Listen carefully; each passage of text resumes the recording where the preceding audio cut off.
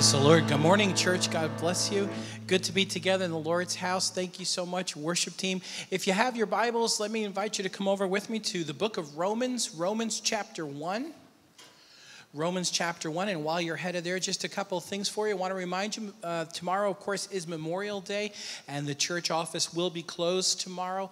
Our regular Monday evening classes will not be meeting, and we just want to encourage everybody to reflect on the meaning of that day and give thanks that there were those who were willing to sacrifice their lives for our freedoms. You know, it's a good day not only to look back, but to look ahead and ask the Lord to be merciful and guard our freedoms. Please be sure to keep phase 2 in your prayers. We're really excited to see the progress that's taking place day by day. Continue to ask the Lord for good weather, no more monsoons, and we need the Lord's supernatural provision as we move ahead. Don't forget also that our missions team is heading out to Nepal in about a month and a half, and right now we're collecting different kinds of items for the ministry that we're going to be doing to children there. We're also collecting for the medical clinic that we're going to be operating. So there's a flyer in your program today, and you can check that out for more information on how you can bless the people of Nepal, and please keep the team in your prayers.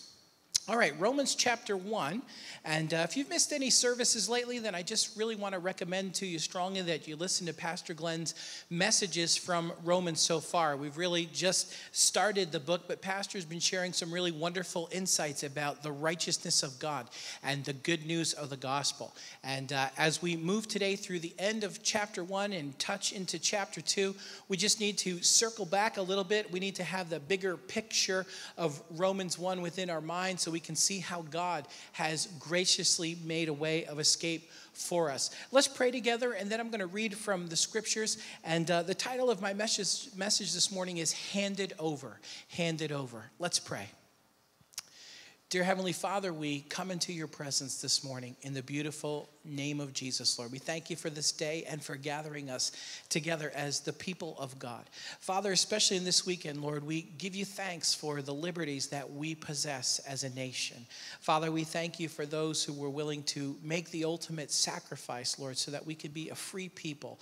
And Father, especially at this season, we ask, Lord, that you would bring the comfort of the Holy Spirit to those families that have been bereaved because of war, Lord, over the past year. And Father, that you would look upon our nation, and in your mercy, Father, would you continue to secure our liberty and our prosperity, Lord. Father, we thank you so much for the gift of your word. Jesus, you said that the word of God is like seed thrown upon soil. And so we ask you, Lord, that our hearts would be good soil across these next few minutes. Lord, soil that can receive and bear fruit from the seed of the word of God. Jesus, you said that the words you speak to us are spirit and they are life. So, Father, would you send your spirit now to minister life to us out of the scriptures? We pray in Jesus' name. Amen and amen. Well, I'm going to begin reading at verse 15 of Romans 1, and as I do, I'm going to pause here and there just to review. We were not in Romans last week. We had a wonderful guest speaker, and you should take advantage of that CD or download as well. And as I go through these verses, we'll just review a little bit of what we've been exploring about the gospel and the righteousness of God. Romans 1, beginning in verse 15, Paul says, "As much as is in me, I am ready to preach the gospel to you who are in Rome also, for I am not ashamed of the gospel of Christ." Why is Paul not ashamed of the gospel? He explains, "For it is the power of God to salvation for everyone who believes, for the Jew first and also for the Greek." And why is the gospel the power of God that saves people? Paul says in verse 17, "For in it," meaning in the gospel, "the righteousness of God is revealed from faith to faith, as it is written, the just shall live by faith." The righteousness of God is his righteous and perfect character. It's also the righteous deed that God performed in order to bring people eternal life through Jesus Christ. And the gospel, the good news, is the message that tells people just what he's done to save us. The gospel is you and I telling people how Jesus opened the door for people to be adopted by a loving heavenly Father, as we heard about last week.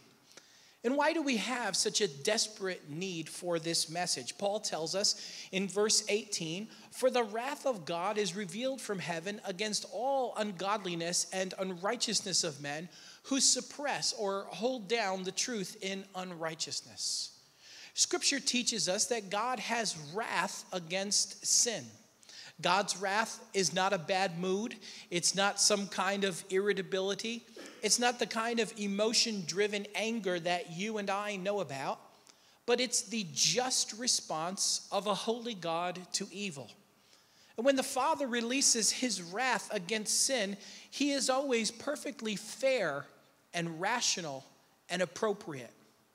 Paul says that God's wrath is being revealed or displayed. This means that you and I can already see it operating and having its effect on the human race. God is releasing his wrath against two types of evil. There is an evil that we commit against God, which Paul calls ungodliness. And second, there are sins that we commit against others, that we commit one against the other, which he calls unrighteousness. And why do we need the gospel so desperately? It's because God's wrath is being released into people's lives, not only in eternity, but also in the here and now. And this is why we need the good news. Paul also explains why God is justified in releasing his wrath against the wicked. Verse 19 says, "It's because what may be known about God is manifest in them, for God has shown it to them. For since the creation of the world, his invisible attributes have been clearly seen, being understood by the things that are made, even his eternal power and Godhead, so that they are without excuse.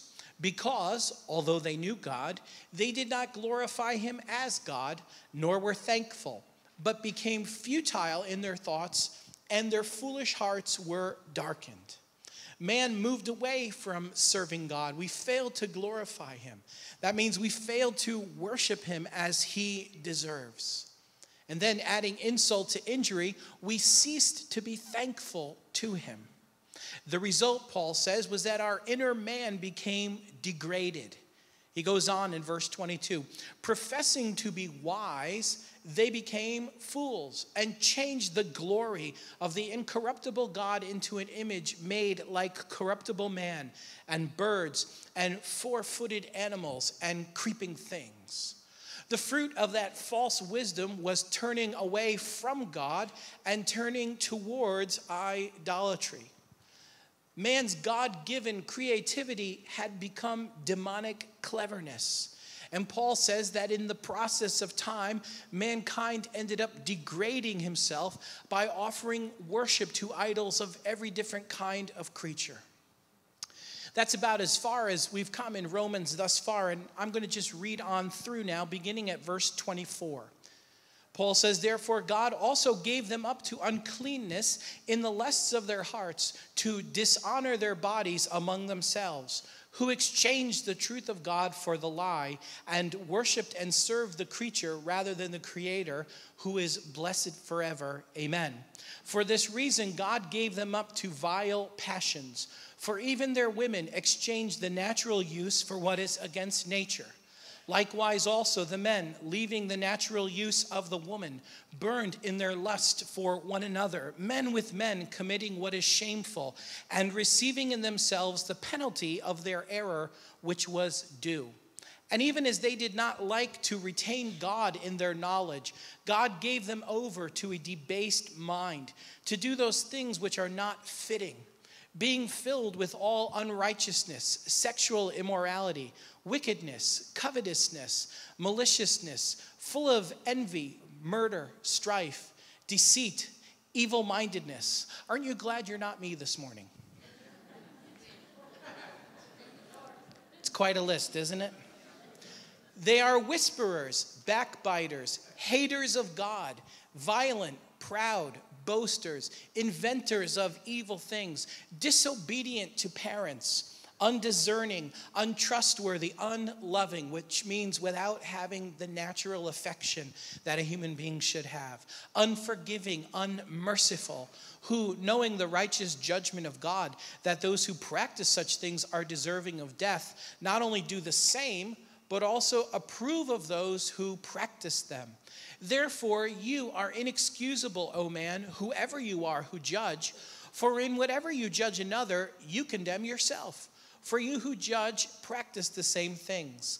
But we know that the judgment of God is according to truth against those who practice such things. And do you think this, O man, you who judge those practicing such things and doing the same, that you will escape the judgment of God? Or do you despise the riches of his goodness, forbearance, and long-suffering, not knowing that the kindness of God leads you to repentance? Amen.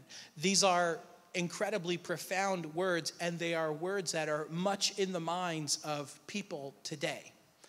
It is easy for us to read this passage and immediately get lost in the social and political controversies of the year 2016, and that would be a mistake.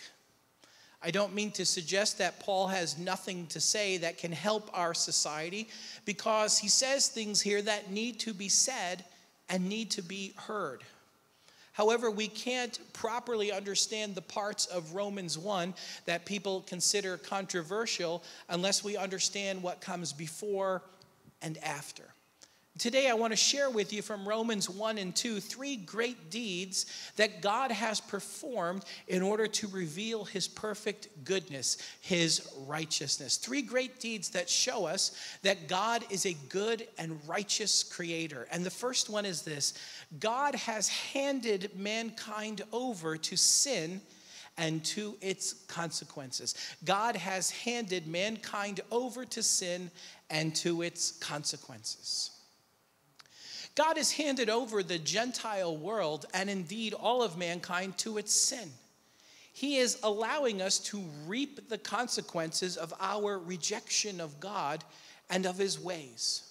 This reveals his righteousness expressed in his justice and in his wrath.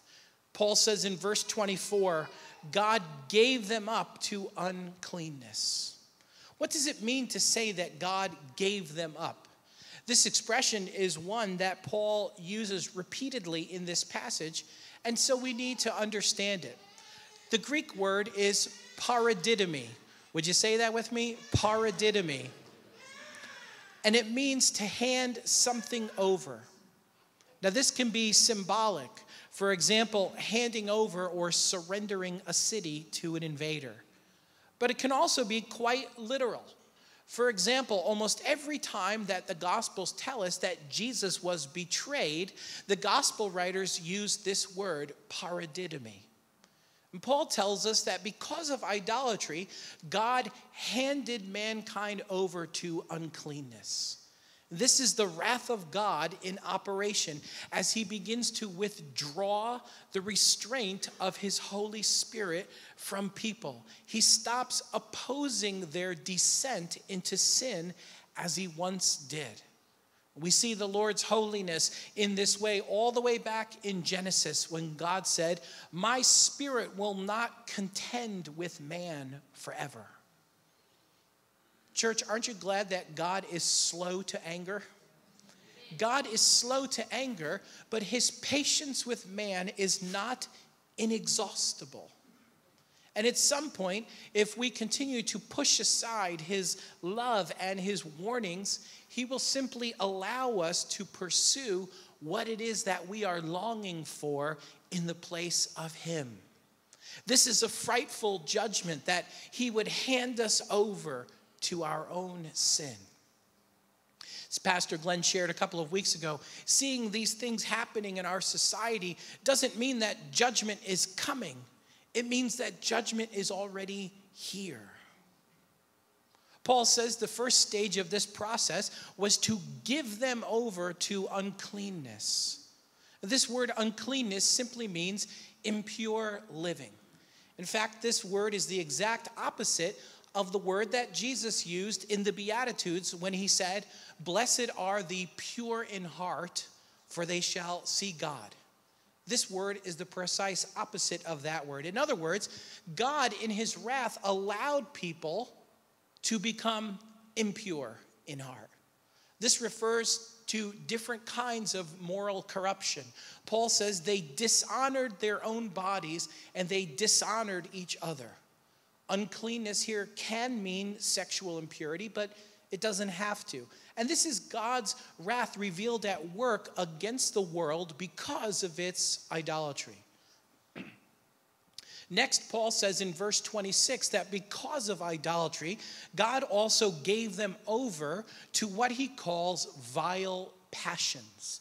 Now, that word vile is a Greek word that is translated in different ways in English. Your version may render it as shameful or dishonorable or degrading. And as we saw in the text, there is no doubt here that Paul was speaking specifically of homosexuality. Bible scholars believe that Paul mentioned women first because it was more shocking in his day to think of women engaging in those things. In any case, he describes homosexual activity by either sex as the result of a shameful lust. Now, we need to linger here for a moment out of necessity and ask how we who live in the year 2016 should consider these words. Were these words of Paul that were just for his own day, or perhaps for people just of his own background? Should we ignore this passage as being outdated and as unnecessarily offensive? Not at all. Church, the Word of God is not limited to a certain time or to a certain culture. Many people, even some who profess to be a part of Christ's church, have criticized these words in recent years. But these are not the words of men. They are the words of the Holy Spirit. Paul's statements here are a part of sacred scripture, and they remain binding upon the people of God.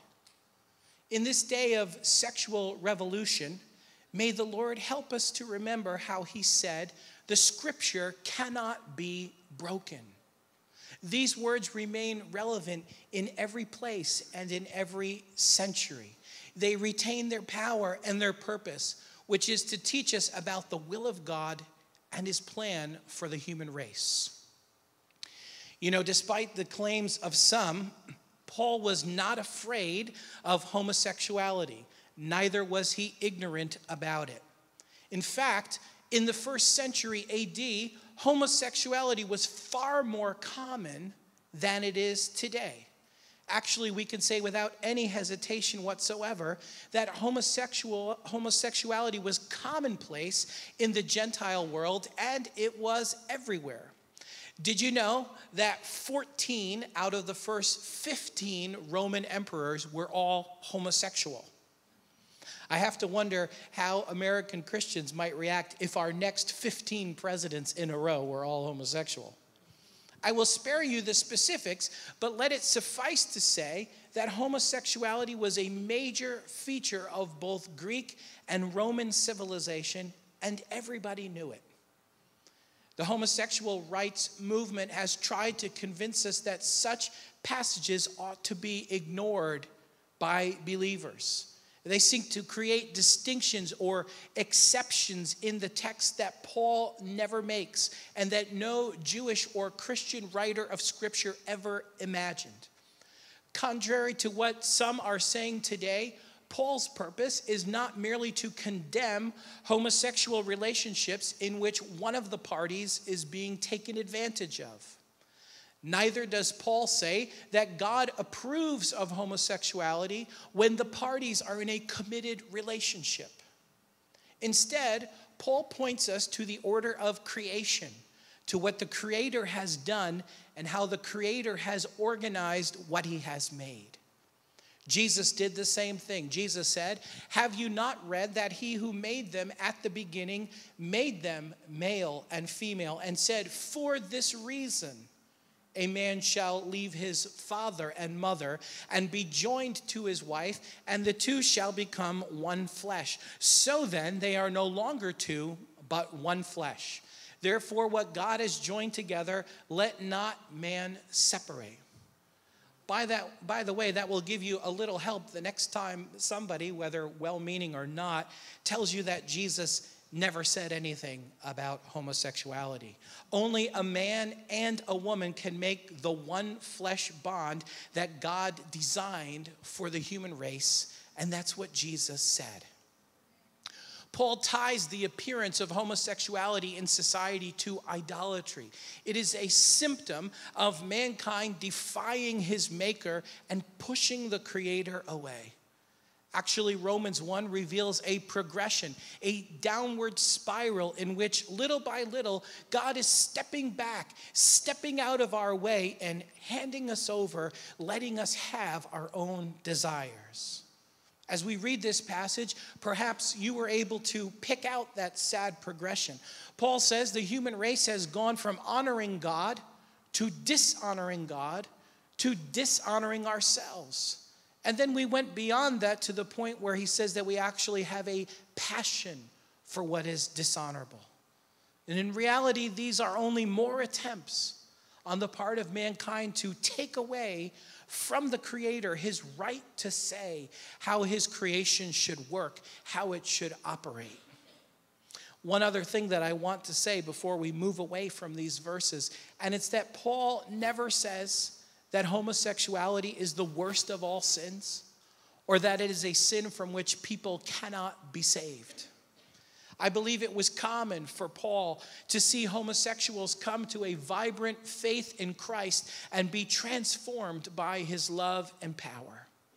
We saw this in the letters that Paul wrote to the church at Corinth, where sexual sin of all kinds was rampant. Paul told the Corinthians, "Do not be deceived. Neither fornicators, nor idolaters, nor adulterers, nor homosexuals, nor sodomites, nor thieves, nor covetous, nor drunkards, nor revilers, nor extortioners will inherit the kingdom of God. And such were some of you.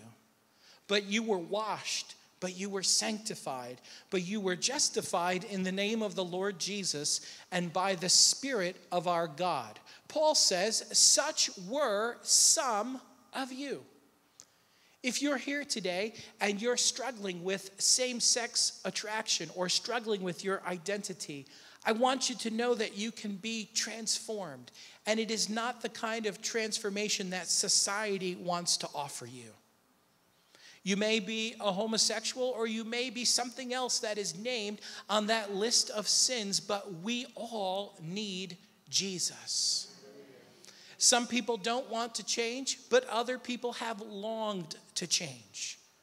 And they've been changed, and we've seen it here in this church and in other places. Anyone who finds himself on that list can be transformed and can be put into right standing with God. That's the love that God has for you, and that's the power of the gospel. Let's move on now. We've seen that because of idolatry, God handed the nations over to uncleanness and to vile passions. Now in verse 28, Paul says, "And even as they did not like to retain God in their knowledge, he handed them over to a debased mind." Paul says the body and the passions have been degraded, and now he says the mind has been debased as well. Or your Bible may use the more old-fashioned language that some of you will remember that talks about a reprobate mind. What is a reprobate or a debased mind? In the Greek, this word means that something has been evaluated for quality and found lacking. Anybody ever watch the Antiques Roadshow, right? People come in with this, little box of wires or dirt or whatever, and they think it's going to be worth $100,000, and it's worth $1.85, right?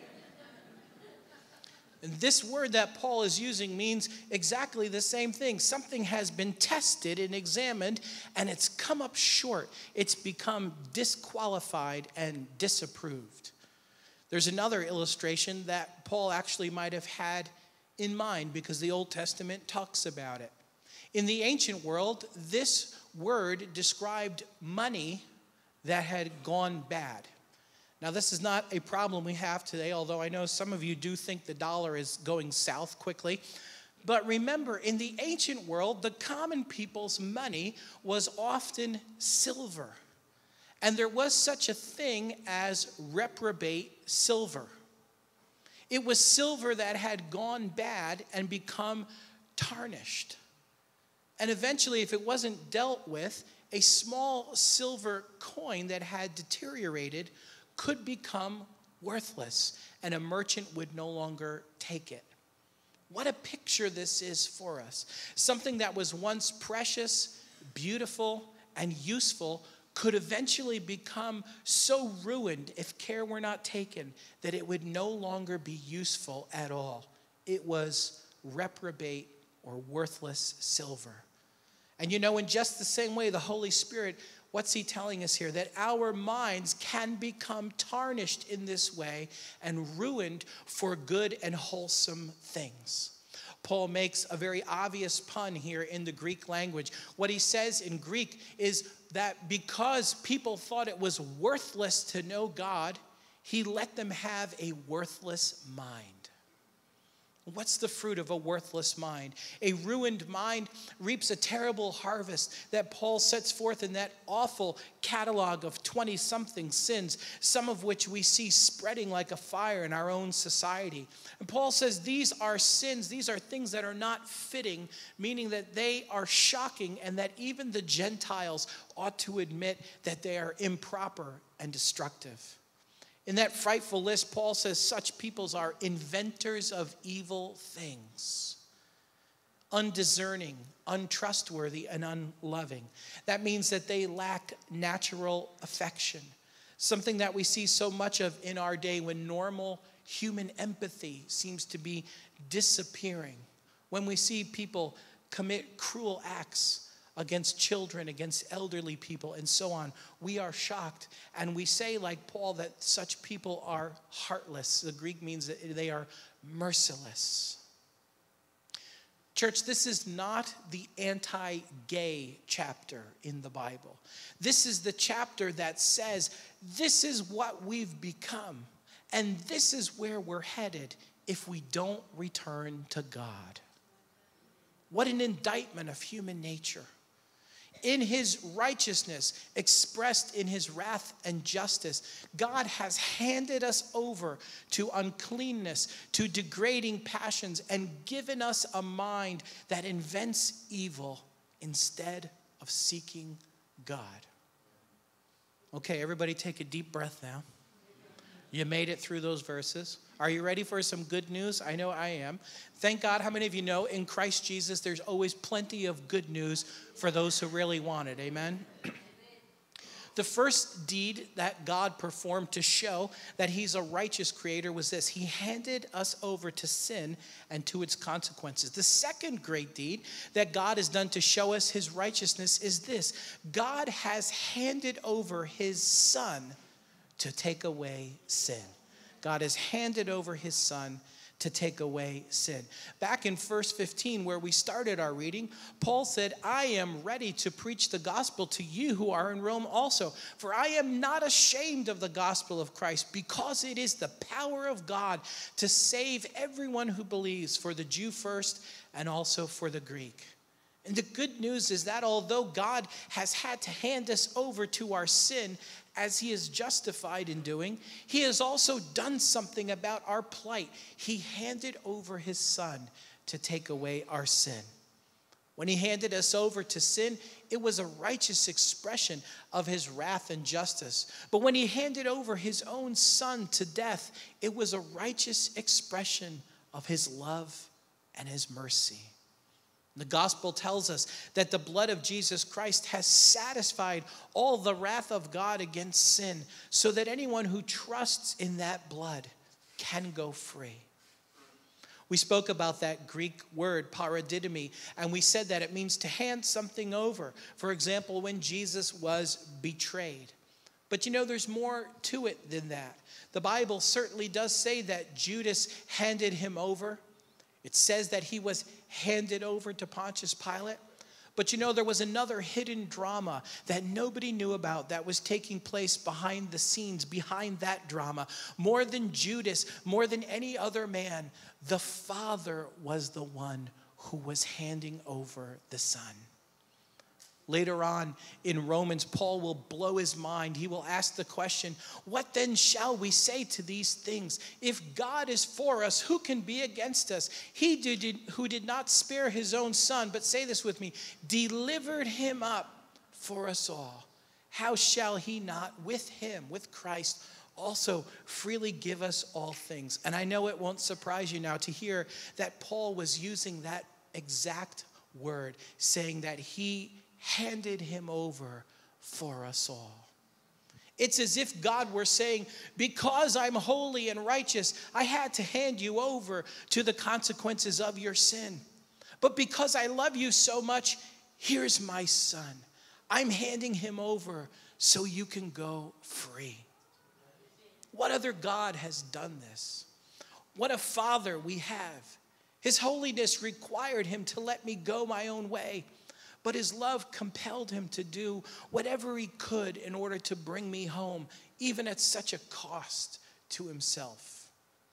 The well-known author and Bible college president, Pastor Erwin Lutzer, said it like this: we are more evil than we could have ever feared, but we are more loved than we ever could have imagined. Christ himself, the King of glory, came, and he also willingly handed himself over. Back in Galatians chapter 2, Paul said, you know, I have been crucified with Christ. It is no longer I who live, but Christ lives in me. And the life which I now live in the flesh, I live by faith in the Son of God who loved me and gave himself for me. It's the very same word, who loved me and handed himself over for me. This is the good news of our salvation. This was God's ultimate act of goodness, the ultimate demonstration to us of his noble character, the ultimate proof of his goodwill toward the human race, despite all of our wickedness and all of our pushing him away. You know that Jesus told a parable about wicked men who refused to submit to his leadership. And those men said, we will not have this man to reign over us. But in spite of all of our rebellion, Jesus said, I am the good shepherd, and I lay down my life for the sheep. What amazing love. God showed the world his perfect, righteous character by handing us over to sin. He showed us his righteous character by handing over his Son. And finally, God demonstrates his righteousness in this. Number 3, God is now inviting us to hand our own lives over to him. He's inviting us to hand our own lives over to him. When he handed us over to sin, it was a demonstration of his righteousness in wrath and justice. When he handed over the Son, it demonstrated his righteousness expressed in love and mercy. But as he invites you and me today to hand ourselves into his fatherly embrace, he is showing the world his patience and his kindness. In verses 3 and 4 of chapter 2, Paul says, do you think this, O man, you who judge those practicing such things and doing the same, that you will escape the judgment of God? Or do you despise the riches of his goodness, forbearance, and long-suffering, not knowing that the kindness of God is meant to lead you to repentance? Worship team, you can come back, please, if you would. You know, over the centuries, people have debated over who it is that Paul is speaking to here. Who is the man, who's the person who's judging people? Some people think that it's a rhetorical device, a common tactic of ancient writers. You know, they would sometimes make their case by writing in the form of a pretend argument that they were having with an imaginary opponent. Others think that Paul is speaking to the Jewish people because the Jewish people had always taken extreme offense at the idolatry and the homosexuality of the Gentile world. And so they might have said to Paul, hey, don't include us in that terrible list. But as we move move in deeper into Romans, we're going to see that Paul is aiming his big guns at both the Jews and the Gentiles. And I think his remarks here are meant to include everybody, especially anyone who judges others hypocritically or who thinks that he somehow might be exempt from the judgments of God. This will ultimately lead Paul to say in the next chapter that all have sinned and come short of the glory of God. Paul wants us to realize that all of us can be found in that terrible catalog of sins. Whether you're a Jew or a Greek in the year 55 AD, or whether you're an American in 2016, you might not have done everything that the Greeks and Romans did on that list, but certainly each and every one of us can feel our own susceptibility to sin. Who among us has not been proud or envied someone else? Who among us has never withheld mercy or kindness from somebody when it was needed? Which of us has never sinned? Everybody has. And this is why the gospel needs to come to everyone, so that it can save everyone. The Jew first, as well as the Greek, as well as the 21st century American.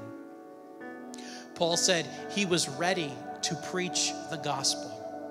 God's question to you and me today is whether we are ready to hear it and respond. Are we ready to stop running away from God's loving appeal to our hearts? Are we ready to hand ourselves over to Him, just as God was ready to hand over His Son for love's sake?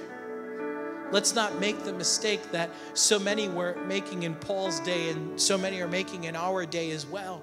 Paul asks us in verse 4, do you despise the riches of His goodness, forbearance, and long-suffering, not realizing that the kindness of God is meant to lead you to repentance? Do we look down our noses at what some would consider an outdated or unsophisticated belief? Friends, I hope not, because the old-fashioned message of the gospel reveals to us the only God who loved you enough to hand over His own Son for your sake. All of us have experienced His goodness, no matter who we are. Jesus said He makes His rain to fall on the just and on the unjust alike. And all of us have known His forbearance. When we commit a sin and there doesn't seem to be any immediate consequences for it, that doesn't mean that God didn't see it. Paul says this is God's forbearance. The Father, out of sheer mercy, is simply refraining from rendering immediate punishment. And all of us have seen His long-suffering, His patience. You know, in Greek, this word is the opposite of the word short-tempered. Seems like long-tempered would be a useful word to have in English, but we don't have it. But this word is it. It's the opposite of short-tempered. Aren't you glad that God isn't short-tempered? Amen? But Paul exhorts us not to be foolish. We need to be wise and realize that God's failure to judge us up to this point has only been a pure act of kindness on His part. We should take advantage of that mercy, he says, and take our opportunity to turn to Him today in repentance. That means a change of mind and a change of heart and a change of our direction and our course before it may become too late. Many of you will remember how Peter said the same thing, a well-known verse in 2 Peter 3. Peter says, God is long-suffering toward us, not willing that any should perish, but that all should come to repentance. Paul's telling us here, the Holy Spirit is telling us that God's merciful kindness is meant to soften our hearts and help us to realize that we can and we should and we must return to Him in faith and in trust. Just as God handed over His Son, so now in turn, the greatest need that you and I have is to hand our own selves over to Him in return. 3 powerful things that God has done to show the world His perfect and righteous character. He handed mankind over to sin, showing his wrath and justice. He handed Christ over for sin, showing his love and mercy. And now he invites us to hand our lives over to him to free us from sin, showing us his goodness and his kindness. Will you stand together with me and let's give Jesus the Savior our praise this morning. Come on and give him a hand of praise.